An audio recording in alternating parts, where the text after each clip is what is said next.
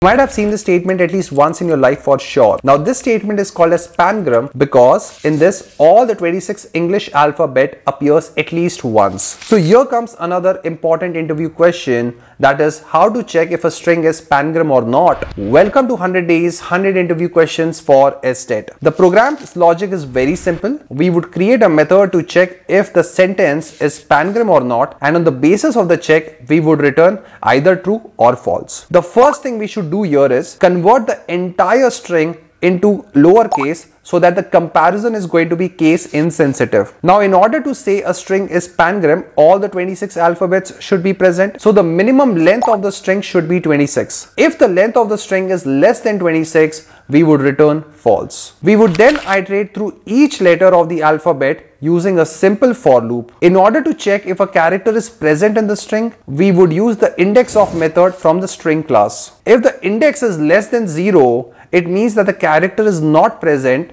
and hence we would return false again. If the loop completes without returning false, it means all the letters are present, and hence this string is going to be a Pangram, so we would return true, and we are done.